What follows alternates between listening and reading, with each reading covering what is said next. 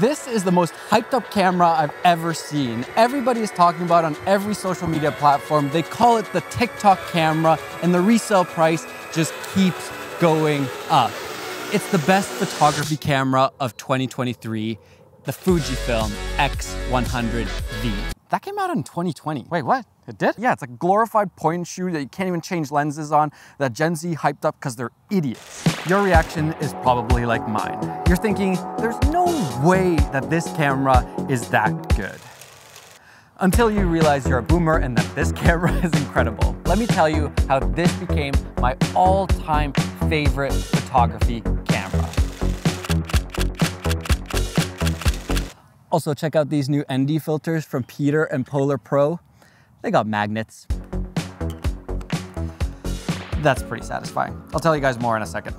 Okay, so let's talk about what is it, why is it so popular, and why is this the best photography camera I've ever owned? For me, photography has always been more of a side thing. My main thing is filmmaking, and so I'm constantly trying to find casual, fun ways to get photos, really nice photos, without having to lug around a bunch of gear. I ended up trying an old point and shoot film camera, which was great, and I loved it until I realized I'm never gonna get these photos developed. Then I tried the Leica Q2, and oh man, I love that thing. It's a beast of a camera. It's so nice looking, and the image you get from that small little camera is so nice. But then I realized I never end up editing the photos from it. And it's like $6,000, which is crazy. Keep in mind, I have a lot of cameras, but this would be a camera that's more for like capturing memories and fun times and experiences with friends and family. That's when a friend told me that people shoot in JPEG on the Fujifilm x100v and essentially emulate film looks in camera.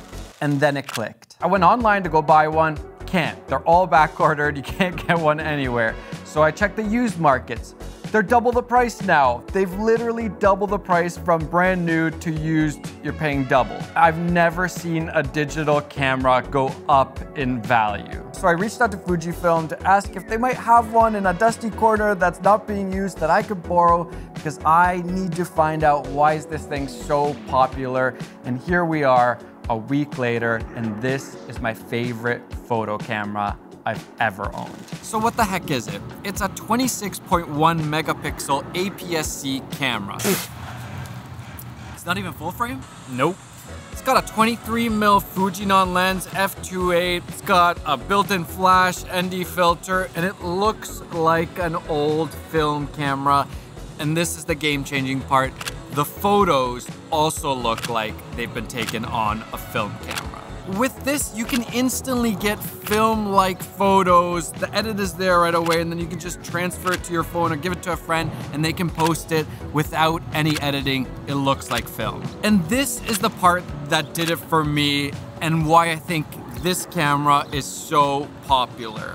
And the film looks, they call them recipes. And basically there's a whole bunch of settings in here for the JPEGs, and you can dial them in so that they emulate different film stocks. And that's what they're calling recipes. And funny enough, I used to think it was completely overkill that Fuji cameras had all of those different settings for the look.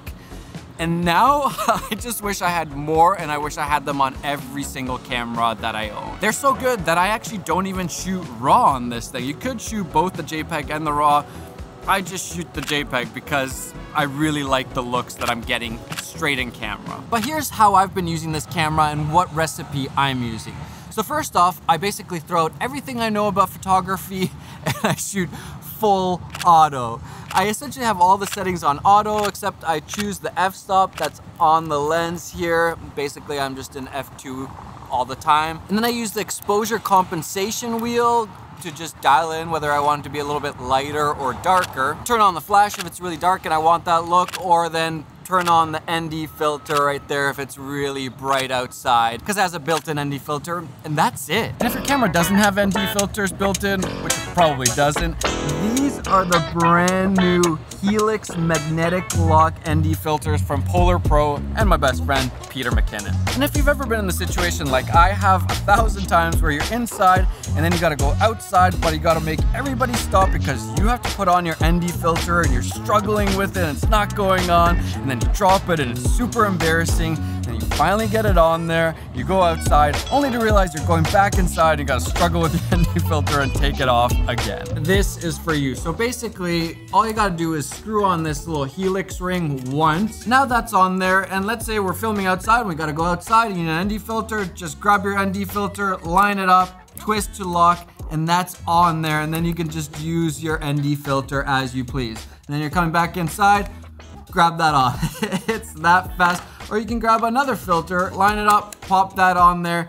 This is super fast, super easy, but it's also just really well made. These are so solid. As soon as you pick this up, you're like, okay, this is legit. I also like the fact that they made the Helix ring a little bit wider, so that way you're not getting any of that vignetting from the ND filter on a really wide lens that you sometimes get on other ND filters. They have 2 to 5 stop and 6 to 9 stop, both with and without mist, which is kind of like a diffusion. Then they also have that mist by itself and other filters, and I really like this system. I hope they just keep expanding and giving us more filters, because this is just so fast and easy. I hate struggling with the whole screwing this on and off. And then you can buy more of these Helix rings and just put them on the lenses that you use most. So if you only have one ND filter, you can just have a few of these rings and then pop them on and off according to what lens you're using. So why are these better? Because I made them. Easy answer. Yeah, there's a bit of truth in there. They're magnetic, man. It's fast. Oh man. Yes. I was just telling him about that. You know that like indoor, outdoor, and you're struggling to take it off, and you drop the filter, and just... Or it goes in your back pocket, then you forget it's in your back pocket. You put your keys in your back pocket. Next thing you know, your filters are all scratched. Then you're trying to find the cases for them, but they're in a bunch of different pieces. Nice and compact, one unit, magnetic. Trying to make it as easy as possible. Man, you're just so freaking good at this stuff. Remember when you taught me how to use an ND? Do I get like there's a check like royalties one or day. something? Yeah. When you get to a certain age, that's when it pays out. All right, I'll be waiting for that. Yeah. 104. Perfect. It's really great. Thanks guys for making my life a whole lot easier, and thanks Polar Pro for sponsoring this video. When it comes to the recipes or film looks, I haven't really had time to experiment a ton, but I basically just kind of dialed in a look that I liked, and I've actually been really enjoying it. And so far, that's the main one that I've been using.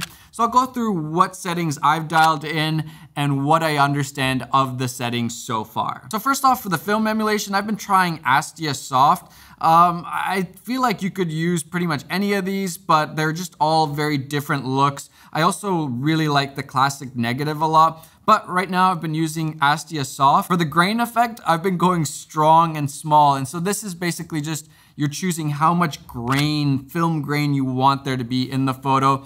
And I don't know, lately I just really like kind of dirtying up the frame a little bit. And what I mean by that is it's just making it look like it's not so perfect. I'm just so bored of perfect, clean, and clinical. Everything looks like that. The color chrome effect, I don't fully understand or know exactly what it does, but I think it's a bit of like a desaturation in a filmic way. And so I have that on strong right now. Same with the color chrome FX blue. I don't exactly know what this is doing, but from my test, I liked it, and so I have it on strong. The white balance is interesting because I have it on auto, but then you can dial in kind of a shift. So I like the white balance to be a little bit cooler and a little bit on the green side. And so I have my white balance on reds -2 and blues -1.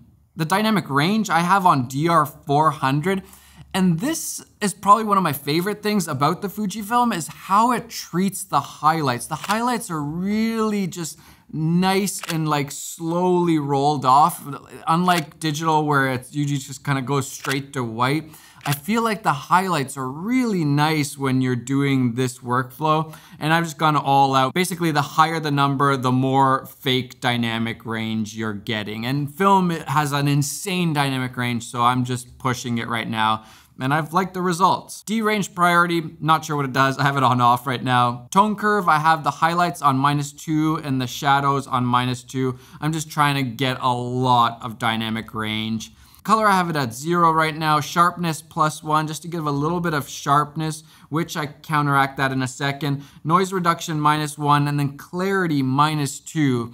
So I like taking away some clarity, which makes it look a little bit more organic to me, but then add a little bit of sharpness to get some of that detail back. And then I have the exposure compensation, usually down about a half stop or maybe even a little bit more. I like things a little bit more moody. And that's it. That's my recipe right now. I didn't look up any yet. I don't know any of the most popular ones, but I really like the photos that I've been getting out of this camera, and I've really been enjoying just how fast and easy it is to use. I can take a photo, you know, a family photo or a group photo, and send it to my friends instantly, and it's already edited, it already looks great, and they can post it right away. But I've barely played around with the recipes yet, and that's kind of a fun thing, trying new recipes and seeing what kind of photos you get. And just look how nice these photos have been coming out without any editing. These are straight out of camera